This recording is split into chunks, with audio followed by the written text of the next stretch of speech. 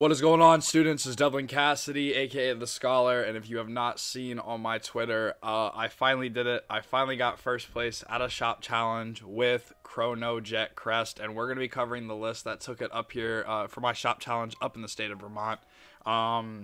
This list is crazy. This deck is so much fun, even though it's really, really glass cannony, but everyone on my Twitter, once I posted it, was like, how did you do it? I want to know the lines. I want to talk about it. And so I'm going to totally do that for you all. So before we get started, if you guys need any of these amazing products that I use, like, you know, these beautiful playmats, you know, these beautiful, like, sleeves, stuff like that, deck boxes, all the whole 9 yards, man, go shop with dankritual.com. They have so much stuff coming out. They just put up some pre-release pre-orders for some playmats and other things like that. Again, more stuff coming and maybe a big announcement coming soon. I may have something in the works. So just stay tuned with that, but make sure you go shop with my amazing supply sponsor. And of course, I wouldn't be playing this game if it wasn't for them. Make sure you guys go shop with Kingslayer cards. Use a promo code SCHOLAR, save 5% off. It supports me. It supports the channel. It supports my team sponsor and one of the best stores in the community. And most importantly, gets you cardboard. You know, their deck set pre-orders are up, which I haven't talked about yet, but is going to get talked about very soon. My whole entire reaction and predictions for what the meta is going to look like after July 12th when those deck sets drops. But those are definitely worth it. So if you go pre-order those right now, you can save yourself a little bit of money while also guaranteeing yourself having one of the most fire decks for the summer coming your way. But that's enough for me to get it started. As you guys can see, like, I changed the setup a little bit. Got a poster now. Got my premium battle deck set poster because, you know, Harry and Night Rose both have special place in my hearts. But we're going to talk about the best era G boss, and that's Chronojet. So without further ado, let's get started. So, of course, you're playing Mazer Gears, so you have to play Chrono Dran as your starter. Everybody knows I have a more favorite starter in Gear Chronicle. It's the other purple dragon, because I really like purple. Purple's my favorite color. As you can't tell, like, there's some residual purple from my LED lighting and stuff like that, so it's just really perfect. So that is what you need. Then on to the boy himself.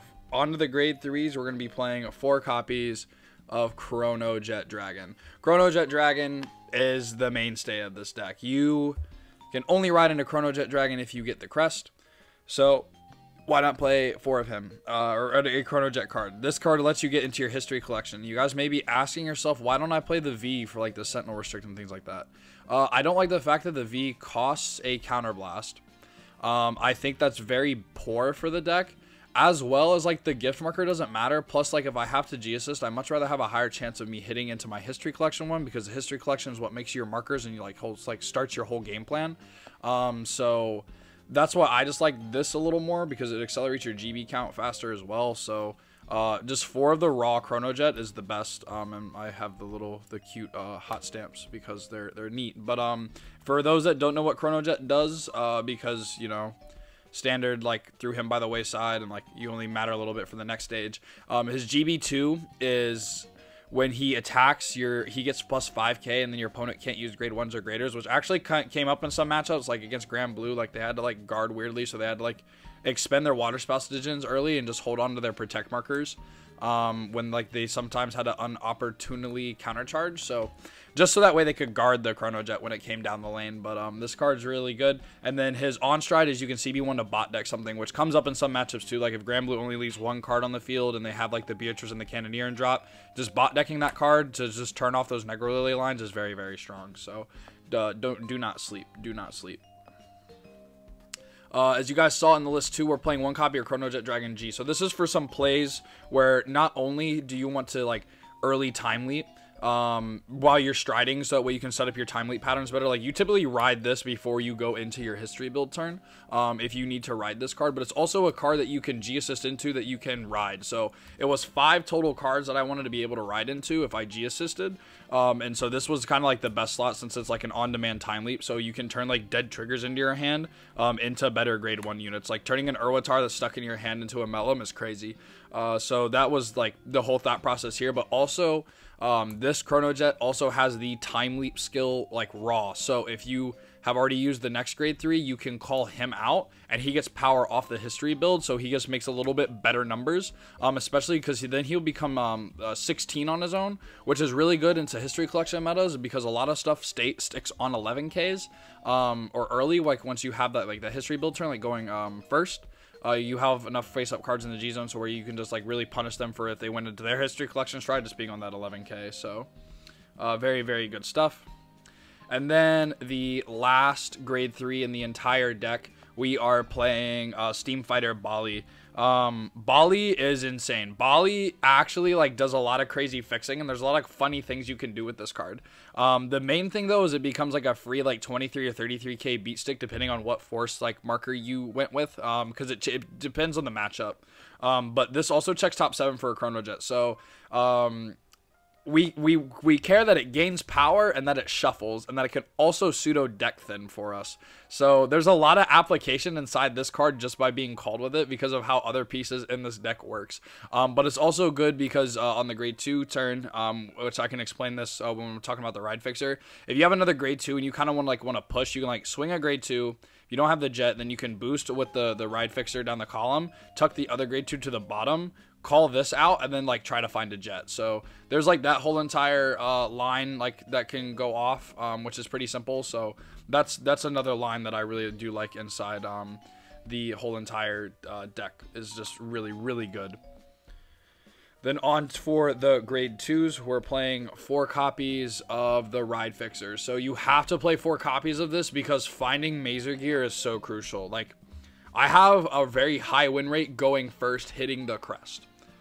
If you don't hit the Crest, though, your win rates are very, very low. Like, 75% of the time, you are going to lose if you miss the Crest. Like, that's just how this deck inherently works. But the deck is really good if you hit the Crest.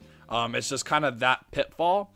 So you have to play the 4 ride fixtures, even though I much rather play this at 3 and play a 4th History Maker. Just because History Maker, A, has a time leap skill and has more applications with the cards that we work with. But this card still is crazy. The fact that I can literally call my Overtrigger. I did this in the finals. You call your Overtrigger, you CB1, and you tuck it back to the deck and call a Mellum to set up your History Collection turn. Like going first, that was game 3 in the finals. It was over because my opponent damage checked his Overtrigger on accepting this swing. So it was a wrap from there. So that was pretty cool. But yeah, this card has a lot of good application. I just use this a lot to like set up like the Mellum plays where you just put triggers back into your deck. Like this is something that you will see inside my list of where you can continually cycle triggers back into your deck. So where your trigger density is a lot higher than your opponent. So if you keep able to be staying at low damage, which you can do via like recycling your heals, this card becomes very good. So props to Bushiroad for giving Gear Chronicle a really, really good ride fixer. And I already kind of talked about him, but I'm playing 3 copies of History Maker Dragon, the OG triple Rs, because I love G-Era triple Rs and SPs, man. Like, if you guys talk to me about this on my history thing, like, I think G-Era is some of the peak, like, rarities of the game, peak points of the game, and this is another reason, too, why I wanted to play this deck in particular, just because it brought back good memories from G-Era. But when this unit attacks a Vanguard, you can CB1, choose one of your rear guards and time leap it, so you will just bind that card, choose a card from your deck, call it, that's grade +1. Really standard just to do this with like an Urwatar, call another Mellum, go crazy, right? Yeah, this card is so good. I love this card. It becomes a 12k when you're on the history build, and once you get that history build face up, he becomes a really good beater into other Excel decks and stuff like that. Or well, not other Excel decks, but Excel decks and the like, because that's just how it works. But yeah, this is another attack extender. So in your grade 2 lineups alone, you play 7 attack extenders, which then lets you get your attack counts like really, really high up. So don't sleep on that at all, for sure. Then for a weirder part of my list, and I think this is the one that like Dave Vecht kind of had a question on, it was like, why aren't you playing more consistency cards over like being greedy? I think that you have to really exploit the high roll with this deck, so that's why I'm playing Earcob. So I play Earcob more so for less, not even for the twins, right? Like if you ride him and do the Blaster Dark thing, cool, like that's fine. I just like the fact that he can be used as a history collection discard because he counts as a grade 3 when he's discarded. So paying for that sum cost triggers for him because he's not using it to replicate for stride. It's just off raw discard. See, that's the thing, is that because the stride crits don't work and the stride pseudo stride deniers don't work for the history collection stride, these still do. And that's what I think Gear Chronicle like has an edge. So just playing the ear cob and being able to get like an extra drive, like if I need it, like it comes up. So that's why I play ear cob. And then for the little techies that I play in the twos for the 1-of slots, I'll just show these off here. Upstream Dragon, really good card for a grade 1 that we play that we like to tutor out, but he also gets really big on his own. He's the largest grade 2 that we have like naturally. It's the 15k grade 2. And so on a force 1, like going first or going second, like he's a 30k rear guard on his own pre-boost. So he's really, really good. Delayed Blazer lets you time leap and extend for free, and some attack patterns where like this is stuck in the deck, right? And then like you had like arrested grade 2 and you have your Vanguard swinging, which we'll get to why your Vanguard can time leap in a second. And you just be able to call, like, you were able to time leap a grade 1 and a grade 0, so then you call this in the grade 1, and then you time leap the grade 2 that's rested, and you go up to 3, and so then you go like to Bali, and then to search more. So like Delayed Blazer is really good as a 1-of. I kept like drawing into him though, so like the extensions with him didn't come up as much as I wanted it to, but this card is still good, and he gets a lot of power for when he sees other units placed. And then of course Upstream is so good. If you want though, if you don't like the Delayed Blazer, or if you want to like cut, like move up, like upstream like to 2, you can cut an ear cob. I just like the consistency of having the 6 in deck that count as the pseudo stride cost without having grade 3s to be really nice, because it does hurt when you have to like ride this or it goes to damage, but it's fine because you can recycle it if you heal it out, so I'm not too worried about that. Alrighty, now on to the grade 1s. You already know 4 copies of this, like really, like not as expensive as the Shiranui one, but like one that's still expensive enough. This is 4 copies of Mazer Gear. So this card is wild. I don't know why they made the crest marker say draw a card. That's so crazy, because going second, you literally put 4 cards in your hand and get a crest. It's so wild. Like the amount of times where it's like we're like in tempo, like in theory, like you should deny the Grand Blue player like the column bard, so that way like they don't out advantage you with the ghost ship. The fact that I can really just keep in tempo and just pass and like not feel like, man, maybe I wanted that card, right? Like it's just crazy, because it's a Pot of Greed, Guardian Ticket, Quick Shield, like so good going second, still really good going first. Drawing 2 going first is crazy. So yeah, like this card is crazy. And then the crest is even more wild. So yeah, we love Mazer Gear for sure. Not too much to explain it there because it's such a brick. So there'll be times where I literally am just like thinning that card out of deck just because like I don't want to draw it. I don't want to draw it. I don't want to like have this in my hand. This is PG discard fodder. This is discard fodder for ear cob. This is discard fodder for all this other stuff for like next stage and everything. So yeah, you're just like thinning that card out, or you're just holding that for discard fodder after turn 1. But it's so crucial that you see it on turn 1, of course. Arguably the best grade 1 in the deck, like not the best grade 1 in the deck, but like this card is insane. Search for heals, search for Chronojet, search for whatever, and then pitch for a total sum of grade 3. Again, why we play the ear cob, because like it comes up where like, oh, I have to pitch the ear cob because I like the grade 3 that I added, because if I have to like add a heal, I'd much rather have a heal over an ear cob. So right, and I maybe want that other grade 3 in my hand. So this comes up a lot. This card is really good. This card like fixes a lot of stuff for Gear Chronicle, and again is a card that subs itself for grade 3, and that's why you want to play Lost Gear Dog 8. Play for consistency, even though you're still a high roll deck. Alrighty, on to the girl herself. 2 copies of Mellum. People were begging me to play this at 3, and I go, I don't know. I wanted to play another card over the 3rd Mellum, and I'll get into it in a second. But Mellum is still wild in what are we in 2024? Yeah, this card's like 10 years old, something crazy like that. No, it came out in 2016, right? Was that when GBT05 came out? Was that 2016, or am I tripping? Or maybe it was 2014, 2015, like somewhere in the winter. Yeah, I think it was. So this card's over 10 years old, and this card's still crazy. The fact that it is not a cost and it does everything with TikTok is still wild. This is like your best extender in the entire deck. So you can't sleep on Mellum. She's so good. If I did have room, I would play more, but you don't have room, unfortunately, just for how the deck works. But like still one of the best cards in the deck, one of the best cards you will always want to recycle if she does not get trapped off a TikTok bind. But now on to the spice. 2 copies of Causality Dragon. So, a couple people went over this, like Naru Samurai went over this. I think Dave did too. Like, there was posts about this in the Vanguardians chat. This card is the coolest interaction and one of the things that drew me to wanting to play Crestjet over Steam Maidens. Because, we'll kind of get into this now, but since it gives this skill the red text on hit effect, this effect that it gives this will always proc.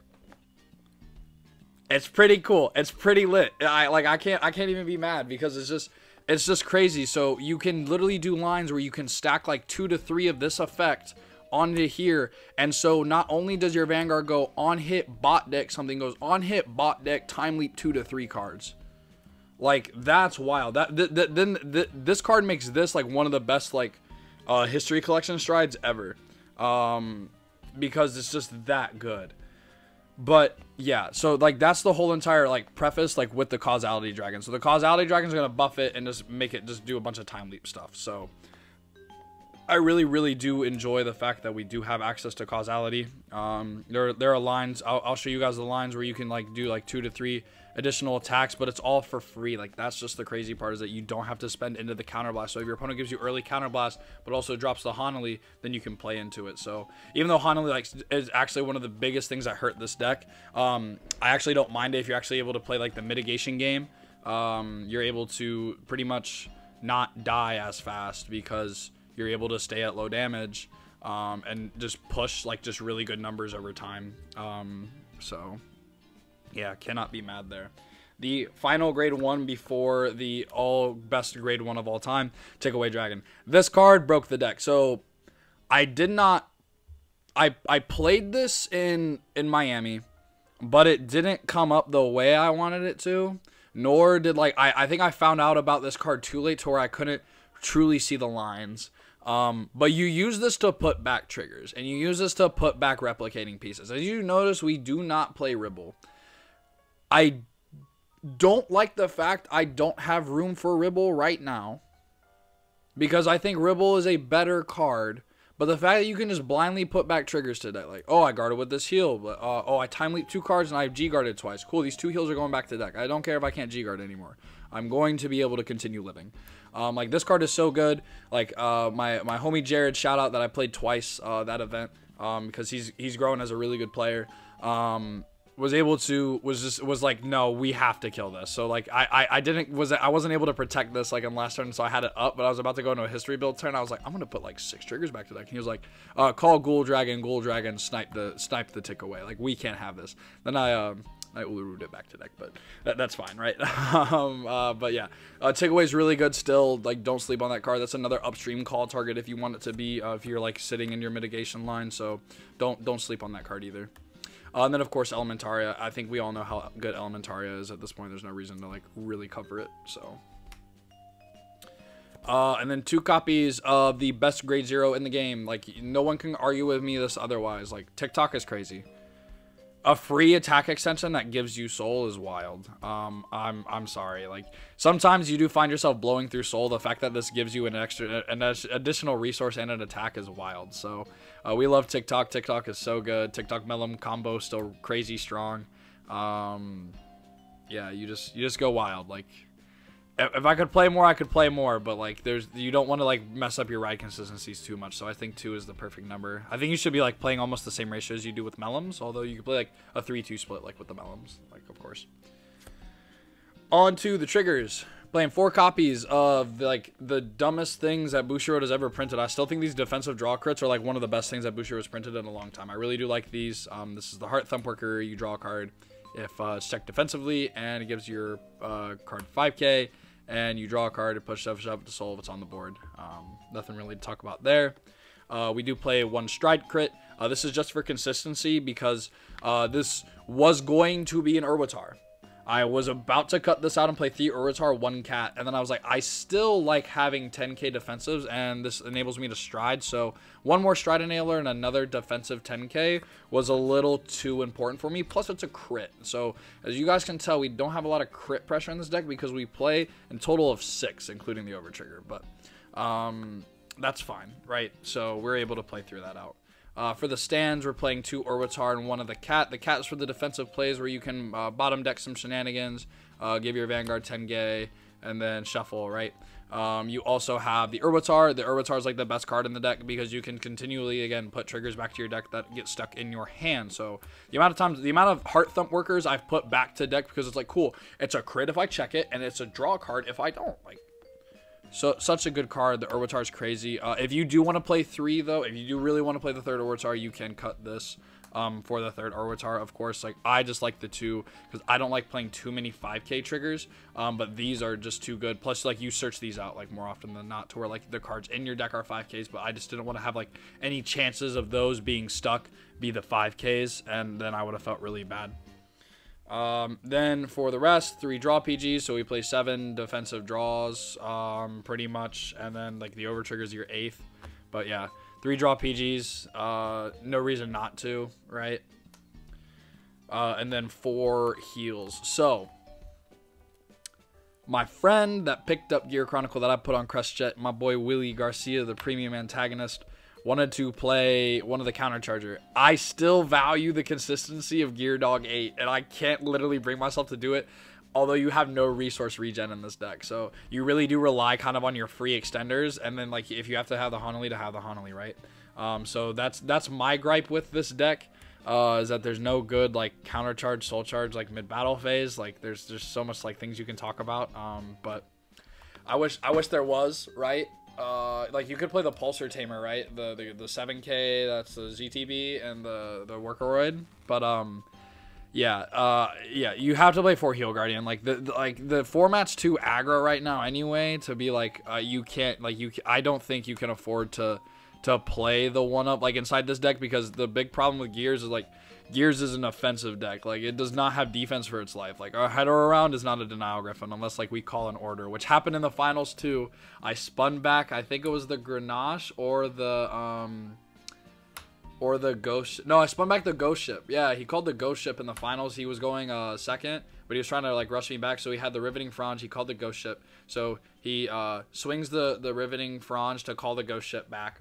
And I just go, cool, header around, and I shuffle the deck, cut it, and he calls the Forbidal, and I go, say less, this is cool. So like actual denial griffin, but yeah, these are too important like for going second, just to give yourself the defensives to live. So like you have to do it. Then you love him, you hate him, the over trigger. We play the blue one because while the Dark States one is phenomenal for in terms of pressure, like you get that 10k in a crit for the entire game, I prefer adding a heal back to my hand to make my G-Zone bigger. And I can give the crit anywhere. That's the other thing too. Like if they PG my Vanguard, the Dark States OT is dead. I like this for the flexibility of where I can go, cool, crit and the 100 million over here. Or 100 million here, crit here. Like I just like being able to split it up. Like that's just my thing too. Is I think it's the great nature within me. Maybe it is, maybe it's not. But this card is still crazy. You could play the red OT too, but I don't think it's worth it. Like in my personal opinion, I think the blue OTs is way better. Plus you're drawing more cards. You draw a card off this and you're adding a card from your drop to your hand. So don't sleep. Don't sleep. Alrighty. Now on to the G-Zone. We're playing, of course, the Harmonics Messiah. This is the staple. You have to be playing this card in 2024. Your good news, though, is that this summer, if you do not have this and you don't want to drop the money on a promo, you can spend like half the money that it is on a promo on pre-ordering those deck sets. So go shop with Scholar and you get the Elementaria and one of these with the text inside your deck. So don't worry. It's coming if you don't have it yet. But this card is still too crazy to not play. So, yeah, like you just have to play this. Like this just makes the Mazer gear even more broken if I'm keeping it a stack. Then 2 copies of Lost Age. Again, we've kind of covered Lost Age because we covered Causality, but like this just going first. This will always be your first stride because it makes you your markers, and so you'll always do the Causality lines. Like there's no way if you don't ride into the Chronojet, like if you have to ride into G, this is the only way like this won't be your first stride because you just need to make the markers. But yeah, this card's crazy. Like go wild. Go wild. Then we play 2 copies of Gear Groovy. This is to copy cards. So the rest of these cards are going to be like valid targets except for one that you copy with the Gear Groovy. And so the Gear Groovy lets you play into Chaos and into bugs and stuff like actually really well, because you get to like restand your Vanguard once you like destride and go into the Chronojet. So this card is very, very strong. Do not sleep on the boy Gear Groovy. Because he flips a lot of cards too. So like actually Gear Groovy is like the main like accelerator of the entire Crest support line. For the things, and I do want to talk about this for a second. As you guys can see, I'm playing both next stages. So a Twitter user actually asked me why both next stages. This will flip this one, and even though it's still a pitch 3, the fact that it flips a card and returns itself to the G zone is bigger. So like if you need just more, if you just have excess counterblast and you just need to get your numbers bigger to push your opponent for game, you can copy this one with the Gear Groovy. Or what you can do is that if you want like multiple next stage plays, you can literally hard stride into this, because you can do normal stride with this, because this is the only thing that requires you to discard a specific card in the entire G zone.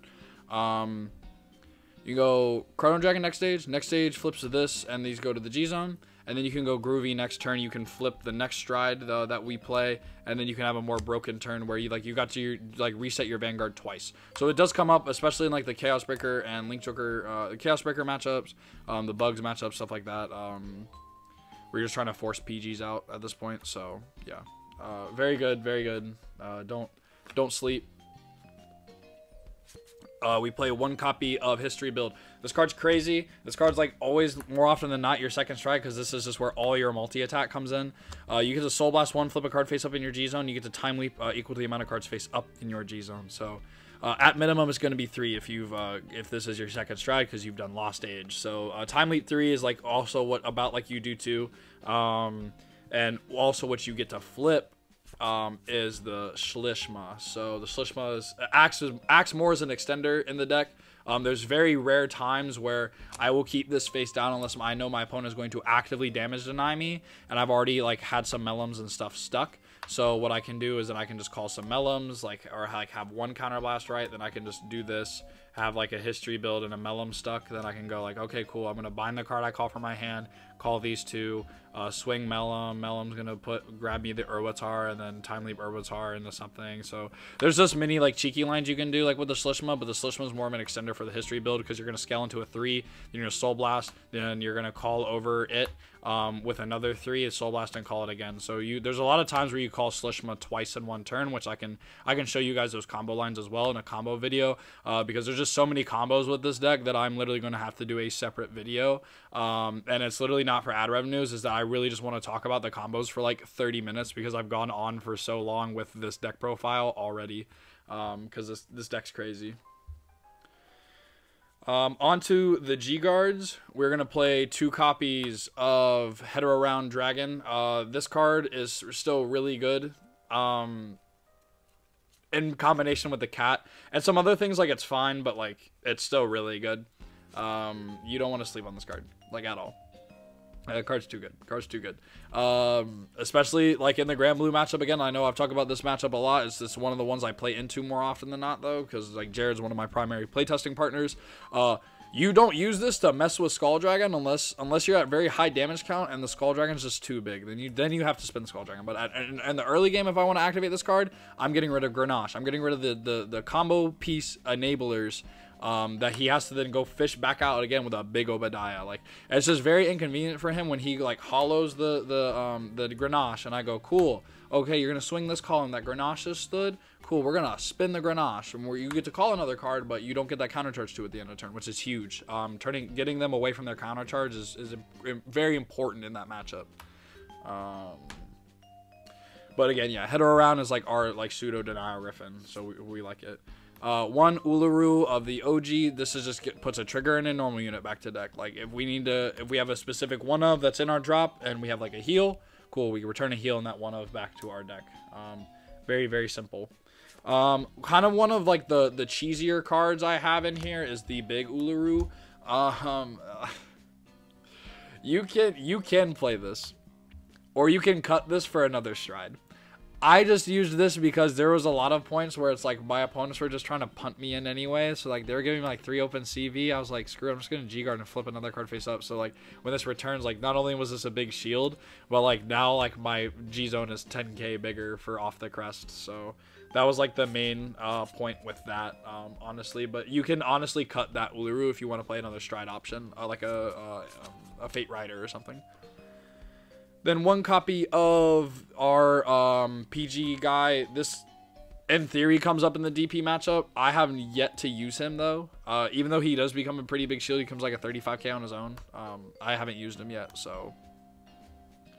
You can just CB, though, to bypass the Linka thing. Like, that's the theory of why he's here. I didn't know if anyone was going to play DP at the event, so that's why I was like, I'm going to have it in there just in case. We're going to play 1 copy of Rafana, though. This card is so gas if you have 2 heals, because then you get to set up the whole entire, like, Denial Griffin, give 10k thing with this and head her around, because you just get to call the cat with this. So this card's so good. Also, too, though, you could, like, call a TikTok, or you can call a Urwatar. There's actually a cheeky line you can do with this and the next G card, which I'll show off, which is Bearlock. If you still have if you have another card that's a grade 1 or greater, and a grade 1 and a grade 2, you can go grab the Urwatar from deck, then go and bind and G guard into the Bearlock, and this becomes a 30k shield because you have bound 3 cards, and then you get to proc the Urwatar. Like, so you get to do some crazy stuff like that, where you get to draw cards, which I really like. That's why I think Urwatar, like, you can justify running it as a 3 of. I just don't like the fact it's a 5k. Well, that's really, like, the only reason why, like, I have any sort of, like, problem, like, with that card, necessarily. But again, like, this deck, I mean, don't sleep, bro. If this deck hits the crest, you probably might die. That's all I'm gonna say. That's all I'm gonna say, because this deck was so much fun to play. Shout out to everybody that was there. Like, I had great games. We had pretty good ones. I had a really great time. This was like a lot of fun.